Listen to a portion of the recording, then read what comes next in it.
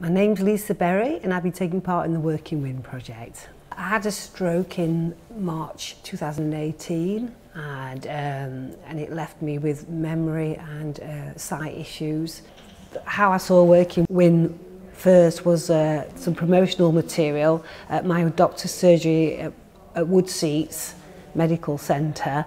Working Win was mentioned to me by the GP through a text that came to me, and there was also leaflets there, and the text just gives you a small bit of information, and what I liked about it is it said it helped you to stay in work, which I was hoping to do at that time. So what I needed and what Lindsay helped me with especially was a disclosure letter for my employees so they could see what was wrong and what I was struggling with, and how they could help more and what was needed to be put in place to make working life a bit easier for me and be able to cope with it more.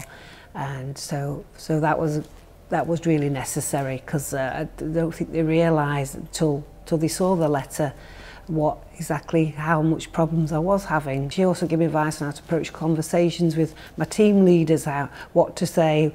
All the assistance was a great help, because actually, as I say, perhaps I don't think I'd been kept in my job for 2 years as I have done without that backup help, definitely.